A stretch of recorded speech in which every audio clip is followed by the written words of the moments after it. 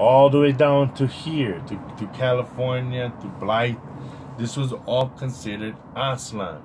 And there's megaliths in the area, as well as a Decalogue stone, which has the picture of Moses, which is Huamak in this book, the Book of Beginnings. In November of 1860, David Weirich of New York, Ohio, found an inscribed stone in a burial mound about 10 miles south of New York. The stone is inscribed on all sides with a condensed version of the Ten Commandments, or Decalogue, in the peculiar form of post-exilic, square Hebrew letters. The robed and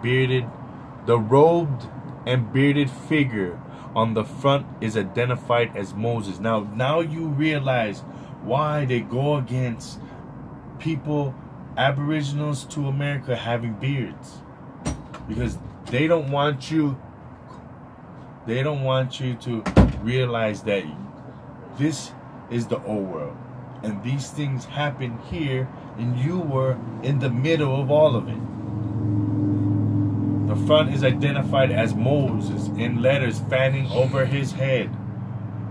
The inscription is carved into a fine-grained black stone that only appears to be brown in the accompanying overexposed color photographs. It has been identified by geologists Ken Bork and Dave Hawkins of Denison University as limestone. A fossil crinoid stem is visible on the surface. The stone reacts strongly to hydrochloride. It is definitely not black alabaster or gypsum as previously reported here. According to James L. Murphy of Ohio State University, large white crinoid stems are common in the Upper Mercer and Boggs limestone units in Muskingum, Colorado, and elsewhere. And these limestones are often very dark gray to black in color. You could find, so they're just talking about the stones, but if you come down here, it's going to show you the different items. This also was there, this keystone, which says Holy of Holies, King of the Earth, the Law of God, the Word of God, Haya Haya. Who do the Native Americans have in every one of their chants? Hiya, hiya, hiya, hiya, hiya, hiya, hiya, hiya, hiya, hiya.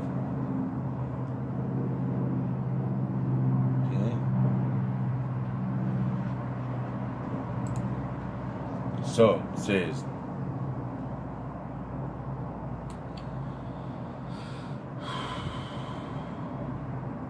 the Old Red Land was the name of the original home in the north from which the Toltecs migrated.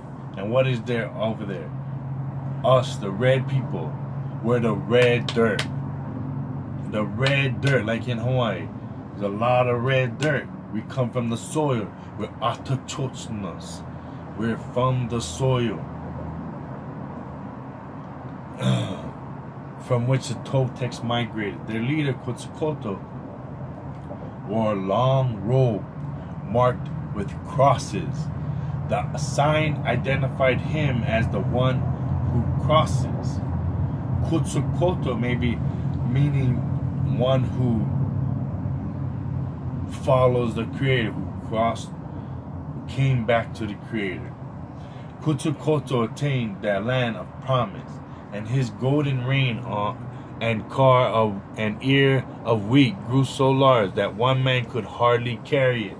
Now we know in America and Polynesia, we have old photos of all of these miraculous fruits and vegetables that was just the most gigantic fruits and vegetables you've ever seen, right? Because this is the greatest soil to grow on. Joshua led the people into a land flowing with milk and honey, where a single bunch of grapes was a load for 2 men. Moses is placed in a cleft of a rock whilst the Lord goes by, and tradition asserts the print of his body to have been engraved on the stone visible to this day. Whoa. The impression of the hand of Huamak is likewise said to have been stamped in the rock.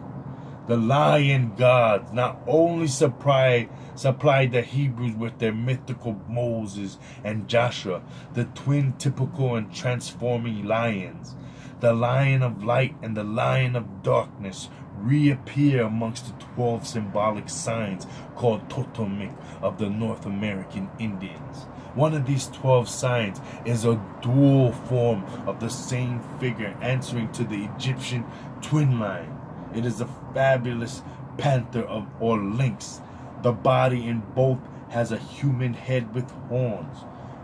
And right, what didn't we see a panther in the Petroglyph in California Blit right next to the woman giving birth? Right? Right? The body in both has a human head with horns. And isn't that what we always are shown?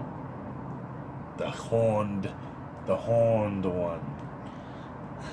But one of the two is marked all over the body with crosses. In Hawaii, didn't they have before colonization tattoos going down their bodies, on the side of their bodies of crosses, right? And they said, "Oh, you know Christianity," and they said, "We know of a leader who took us out of bondage and took us to our promised land, and who they're talking about Joshua and all these different ancestors." And the Christians are like, "Oh, so you know Christianity. See, Christianity is true." This is what happened in the past. One of the 12 signs is a dual form of the same figurine. Wait. These, according to Schoolcraft, denote darkness in the Indian symbolism. And this is in perfect accordance here with the Egyptian as the name of Kak, the god of crossing. Therefore, the cross means darkness and night. Otherwise, without crosses, is the same animal in the light. The name of the chimera is given as Mishi Bezi, not an impossible rendering of Maushu, the twin lions or lion of light and shade.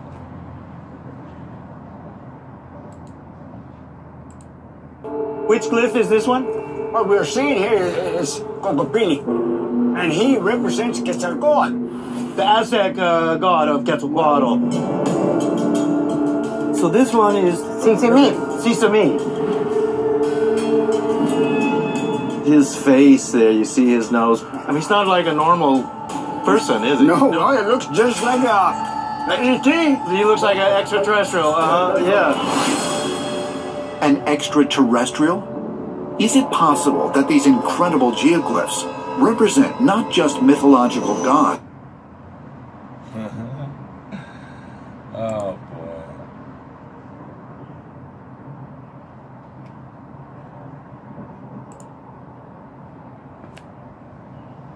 Is convinced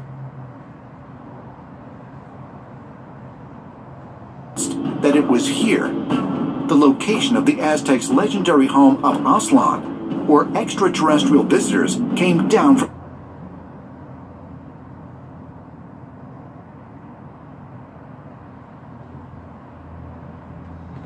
I didn't think they want the sky.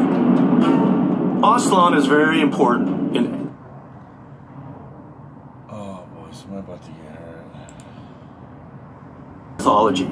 It was a place where the gods came down to give them the information and prophecies that the Aztecs had.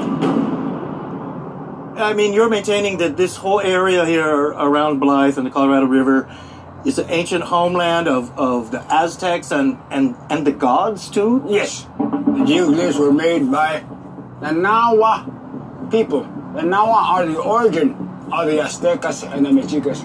So they're the ones that made them at first. And then the Nahua people made these geoglyphs to honor the creator god. Right. and to not forget The Creator. where we came from. Honor the Creator.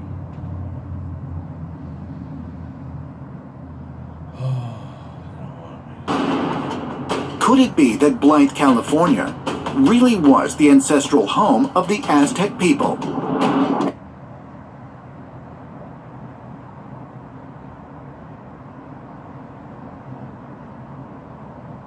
Oh, this is tiring. And that more than 1,000 years ago, the area was visited Dum-dums.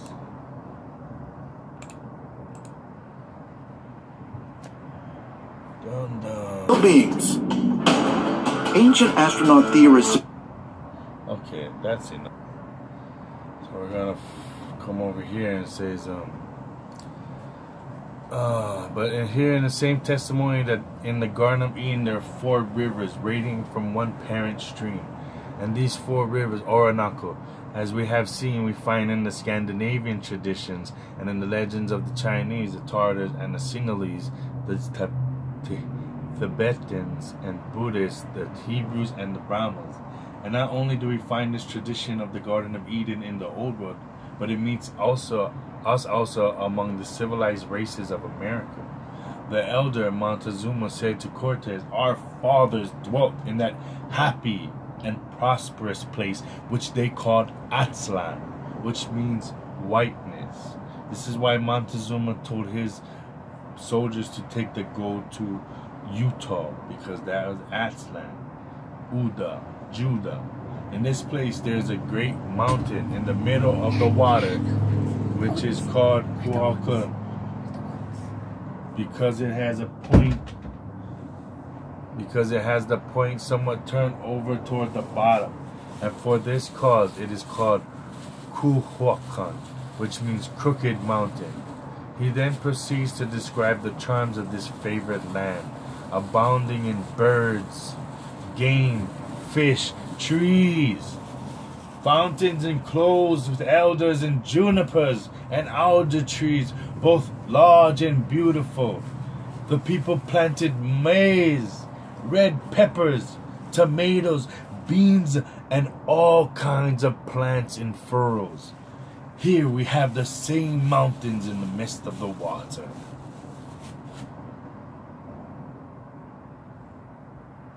Alright, and you see that description, right? Aztlan. Where is this, all this maize, red peppers, tomatoes, all these game, fish, and trees? Where is that? Where do you think that is, huh? Aztlan.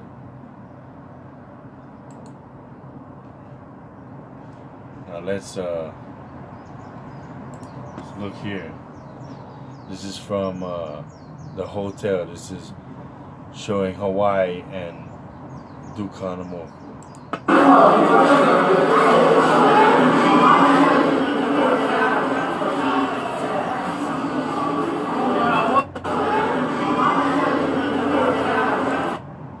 So you see him, see his nose, see his high cheekbones, eagle eyes, his lips, all his features. Right? Now if you look at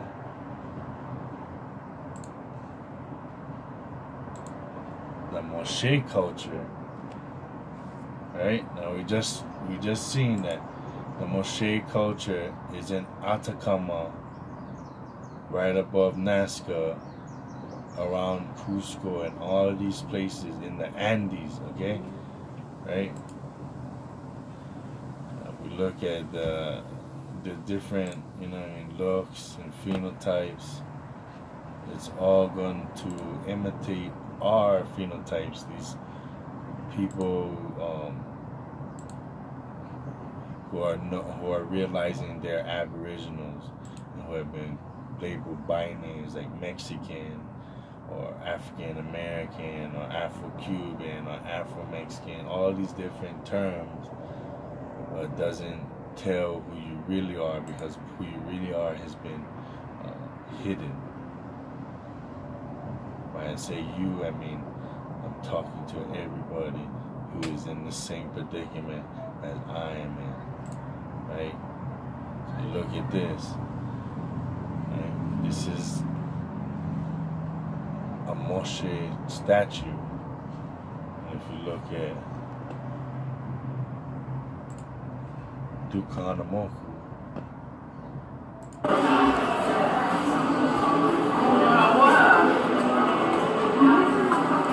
1925, and he has the same lips as me, big fat lower lips and like a medium-sized top lip.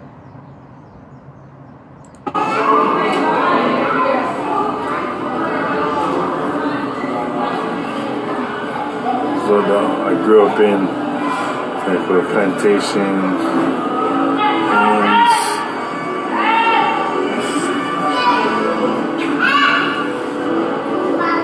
Diamond Head where I served. This is the king. And the dinner with Queen Lulukalani.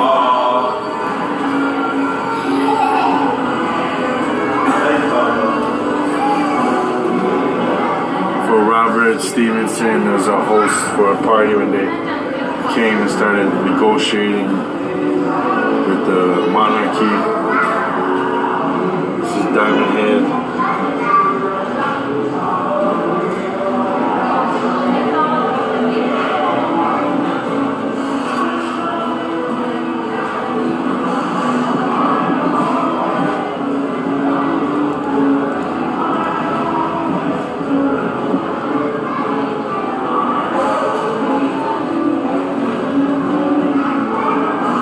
Great Mahele, birth of Hawaiian private property. The Kalia area under the Hilton Hawaiian Village was once an ancient village of cultural significance. The area known as Kalia was once rich farmland and fish ponds fed by the streams that flowed from the Ko'olau Mountain. Oral traditions tell us that sometime in the 15th century, Oahu chief Kalamakua was instrumental in developing the intricate water systems throughout Waikiki. Besides the large fish ponds, the waters offshore from Kalia are said to have been excellent for fishing and diving. Residents of Kalia harvested limu, which is seaweed, and tended wetlands, lo'i, taro field. The Great Mahele of 18...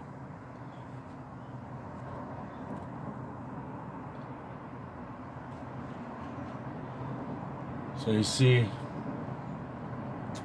see the Moche culture. We look at the Moche culture. Let us say that Moche culture is agriculturally based with a significant level of investment in the construction of network of irrigation canals for diversion of waters to supply their crops. And you know that we're the best canal irrigation creators. And their culture was sophisticated and their artifacts express their lives. The scenes of hunting, fishing, fighting, sacrifice, sexual encounters, and elaborate ceremonies. For ceramics, gold work, monumental construction, and irrigation system. Now all of this is placed at 1,000 years ago, around those times. Okay, if we go further into this,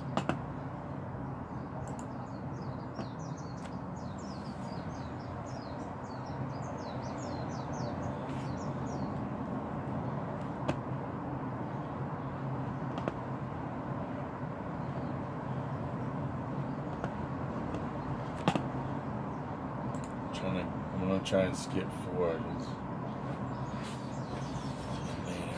So if you look at this one, it'll say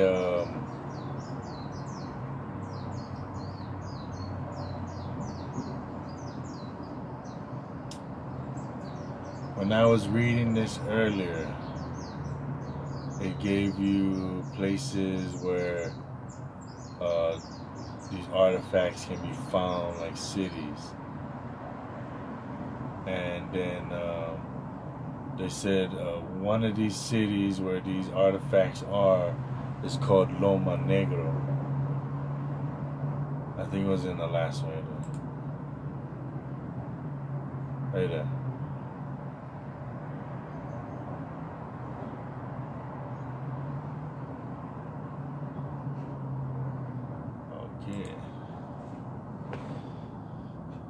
But in here it says Loma Negro.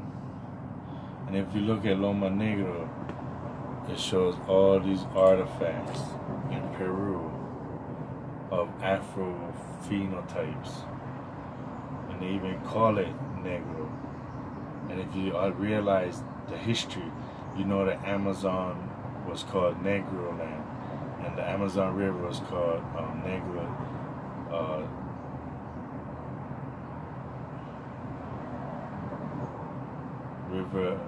Negro River. So you realize that they're hiding a lot of our history. So if we come over here and we look at Lucia. Lucia is age 11,500 years old. Okay, she's the oldest dated skeleton from the Americas. You know, this woman is from South America and has Negroid, Australian, Oceanic, Polynesian type of features. Okay. Now, if you look, what I shared on Facebook,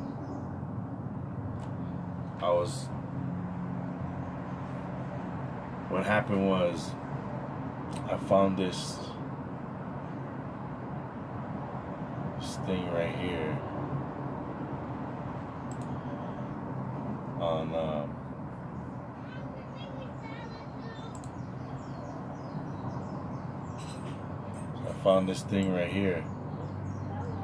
if it'll ever move, talking about surfing in Peru, on how this is why I came about this lesson, and I eventually found that ancient alien things and I put it together. So surfing hidden roots in Peru. So what they're trying to say is that 10,000 years ago and further, there's a tradition of surfing in Peru which still exists today but is suppressed.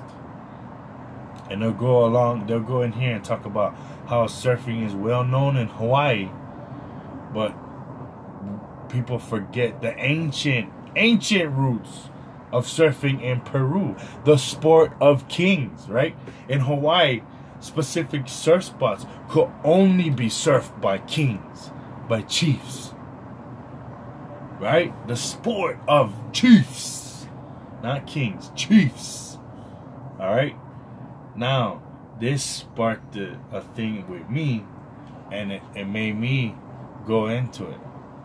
So we all know that the petroglyphs are very similar, okay? But here, this is where I go into my family, all right? So this is Lucia woman, a skeleton, right? We just read. This is the recreation by the best recreator of face through skeleton work, right?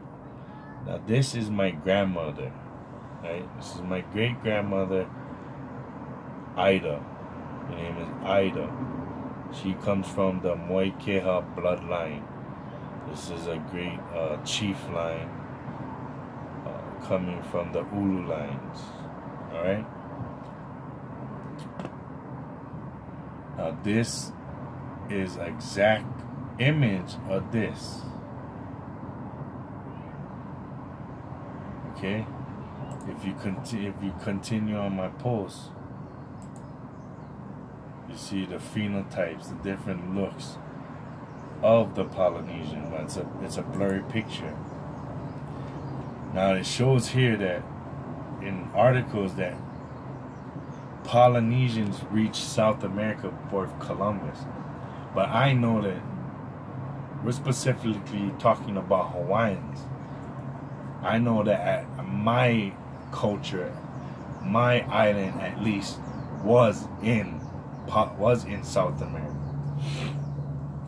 And there's irrefutable evidence to that. Okay? This is why they don't teach you about Polynesians if you're an Afro-American. This is the same article, Riding the Native Wave, Surfing Hidden Roots in Peru. Okay? Well, they're always showing you the DNA links to Australians. But when they say Australians, they're not identifying in just one type. They're taking the Malaysian, the Melanesian, and the Austronesian, and they're saying, oh, these are all Australians, and they're not differentiating between the groups. Okay, so they don't always mean the outback people when they're talking about the connection in DNA. Okay. Look, this is a Hawaiian male. See his nose, same like mine. His cheekbones, same like mine. His beard, which turns white. All of our beards and hair turn pearly white when we get old. Our skin comes purple like this in the sun. If we get the sun, you see this guy, what's he doing? He's sitting in the sun, pounding poi. That's the best sun you're gonna get. This is the same technique that Central Americans would use for making masa. They pound the corn and the kernels would come off, and then they can make bread out of it, different masa. Alright, so you see that.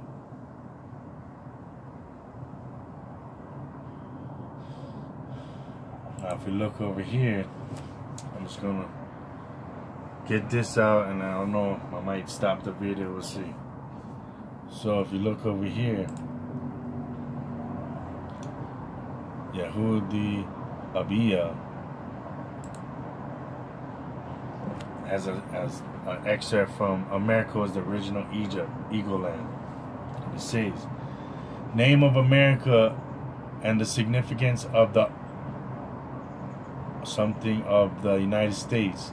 The fact one recognized that it is impossible to separate the eagle from America. The land shadowed with wings of Isaiah, over which accordingly appear two grand eagles, the red swan flying down the Milky Way, and the winged steeds, Pegasus and Euclidus, all the wings known to astronomy. Without taking the bear from Russia, Perseus from Persia, and the flood of light is poured upon the history and mythology. And where heretofore much has been vague and inscrutable, now we are able to at least to see men as trees walking. The map accompanying this work is arranged so that the reader may keep it continually before his eyes for the purpose of reference, as he is led through the examination of network of coincidences with accidental, which if accidental will prove that chance is as artistically methodical in its operations as law itself.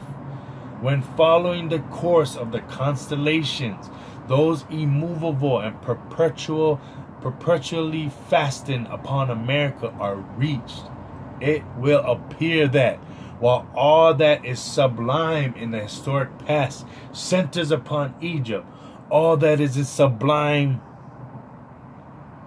oh my gosh, in the prehistoric past centers upon America. And as a curtain which has hitherto concealed the prehistoric connections between the people of ancient Egypt and of America is lifted, it will be seen that the people of the eagle on the Nile being descended from the original people of the eagle on the continent, the twain are one, and that prehistoric America was the original Egypt or Eagle Land prior to the mighty dispersion in the days of Pele. When the earth was divided and the great globe itself was nearly rent asunder. Firstborn among the continents, says Augustus, America has been falsely denominated the New World. Here was the first dry land lifted out of the waters. Hers the first shore washed by the ocean that enveloped all the earth beside. And while Europe was represented only by islands rising here and there above the sea, America already stretched in an unbroken line of land from Nova Scotia to the far west. The ancient America, as we shall see, was inhabited by the Grand Race. If we look here,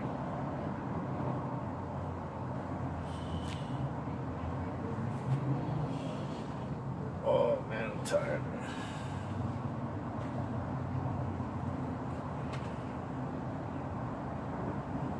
On August 2nd, 1917, there was a human skeleton discovered, deposited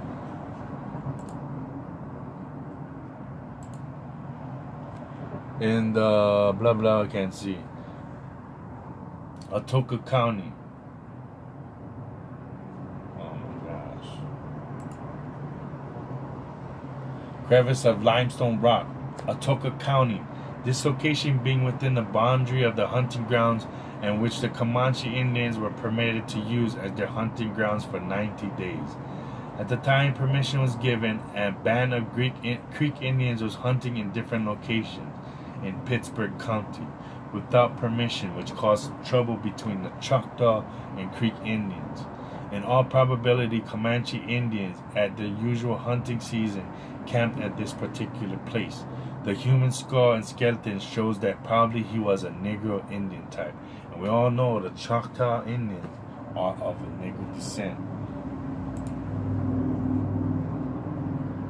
Alright, so that shows the connection from the Polynesians, or not that, this will end, sorry, I have one more article. This will show the connection. This is irrefutable evidence.